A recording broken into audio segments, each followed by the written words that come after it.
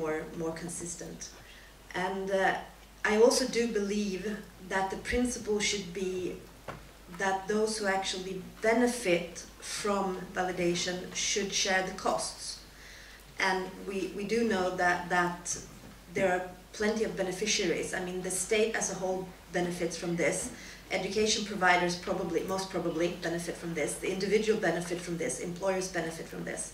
So I think we also need to start working on the principle that all of these stakeholders should actually contribute to funding.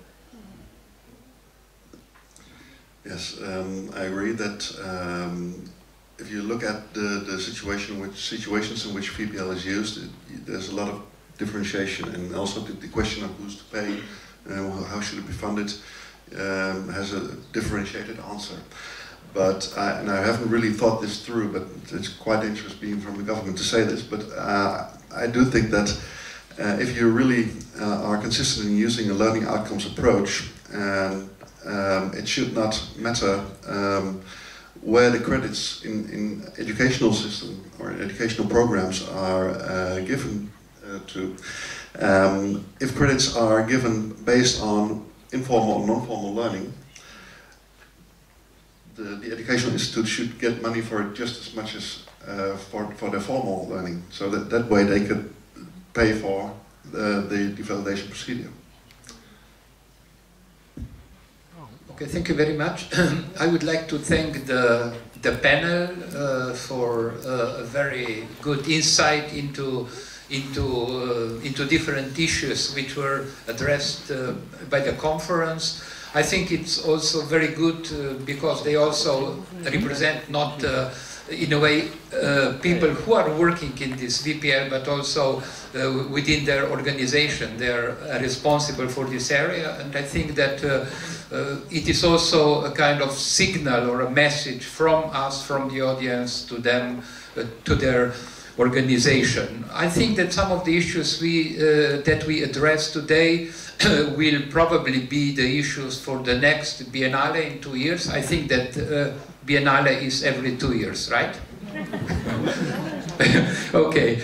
I would just like to come back to. I was moderating yesterday a very nice workshop.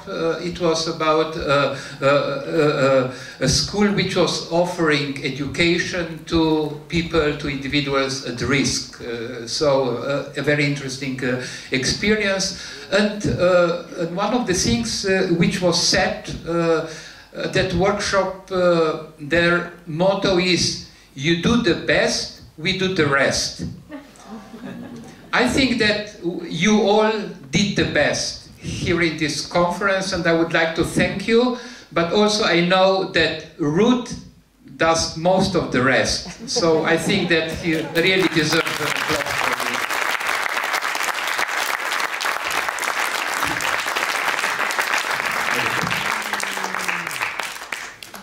Okay, well, thank you for that, but first of all, to give some concluding remarks, to close the first VPL Biennale, the first global VPL Biennale, I think it's proper to say thank you to you, because the Biennale is not by me or for me or of me, it's by all of us. So thank you for participating, for contributing, for having made this Biennale a success in terms of, well, what the purpose was, a knowledge exchange, exchange of experiences, exchange of opinions, exchange of sharing knowledges, fighting obstructions, etc., etc. It's about exchange of knowledge, and that's done by all of us. So that's a thank you to all of us is in place.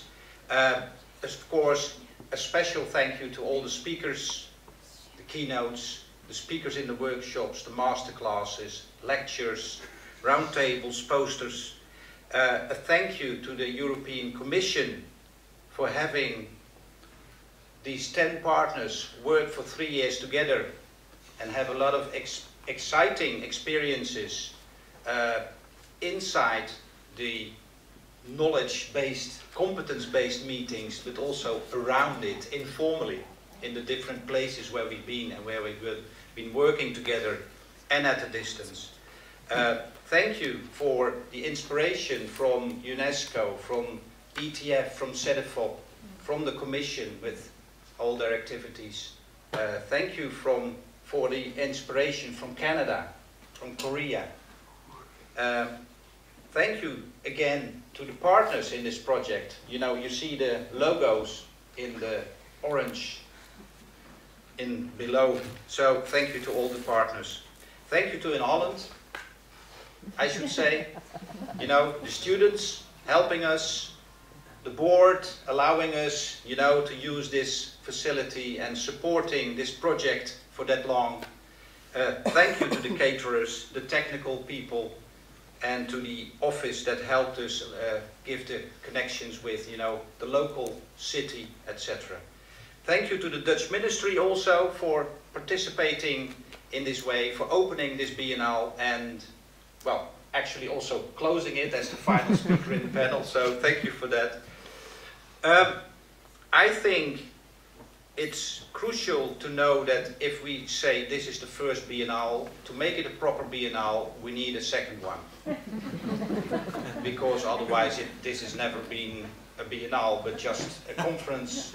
So that's one crucial question still to be asked, but how to make it at least sustainable enough to have already a platform for the second Biennale is that we will we will surely make this website a platform in which we will link in all the participants, in which we will update the information on this website, you know, with the contributions that are now done, but also next developments, publications, you know, practice descriptions, instruments, calls for participation in professionalization, whatever, you know. So let's make it, well, a sort of Facebook, but then a VPL book, or the NILE book, whatever, a PLAR book, you know, you name it as you want it, as long as it's about validation.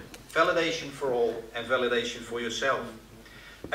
So the website will be maintained, it will be updated and uploaded with a lot of new information, but contribute yourself too, because sustainability is not something that is done properly by top-down management, it's bottom-up, and that's about us. And the final one I would like to thank is the one that without him this would never have happened anyway. It's not about me, it's about Eric. He's sitting behind the camera.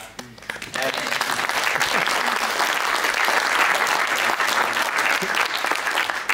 I think without him this would really never would have happened.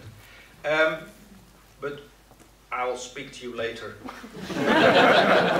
Because a lot of work still needs to be done, of course. No, so on the Biennale itself, I think to conclude, I think what is, and Christine told me yesterday, and I think it's true, this has been a conference or a Biennale which was an open exchange of knowledge, in which we also listened a lot to each other, instead of a conference which we all know where you come there to say your thing, to score the credits with a publication or an article, and you hop off again. This has been an open exchange of knowledge, experiences, competences, and I hope that this might truly become a platform for maintaining communication on the value of validation of prior learning. A lot of things have also been, you know, pointed out. The topics, the topics for the agenda are quite clear, and a lot of things I probably forget, but I think it's crucial. We need more research on evidences, on practices, so on the bottom-up processes especially. We don't need so much more policy. We need updated policy. Policy adapting to the practical questions that are happening. I think that's crucial. We need to focus on the usability of the instruments. It's already been mentioned. It should be simple, it should be highly accessible, and after that, the next step, access to any kind of system, a learning or a working system, should also be, of course, highly accessible. It should have a focus on integration in terms of, well, let's have the holistic features of validation be integrated into the learning culture, or maybe even better, the learning and working culture in society. Because we all know we are in a paradigm shift from the knowledge-based society to the competence-based society, which we can call in UNESCO terms the learning society. We need to focus on stakeholdership. Validation is part of lifelong learning and is an essential part, I think, and we all think that probably, and it's about shared responsibilities, least of all by the learner themselves. They also have responsibility, of course. So that's about us too, but it's also about other stakeholders in their position as employer, or the trade unions, or the government, or, well, schools, universities. Big challenges are mentioned. The shift in the learning culture is the biggest one, because that's something that is happening anyway. So let's make use of the shift that's happening, the transitions that are already occurring in different speeds, in different phases, in different countries and regions. Raising awareness is essential.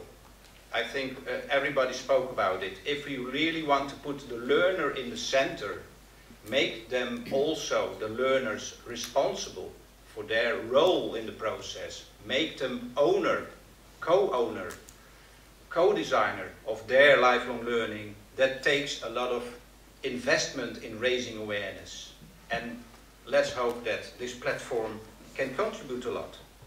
We have to, through the platform, of course, maintain the knowledge exchange. That's crucial because, you know, everywhere we are all facing same kinds of problems, obstacles. We have successes. So if we share them, we can learn a lot from each other. So we don't need to benchmark, we need the bench learning.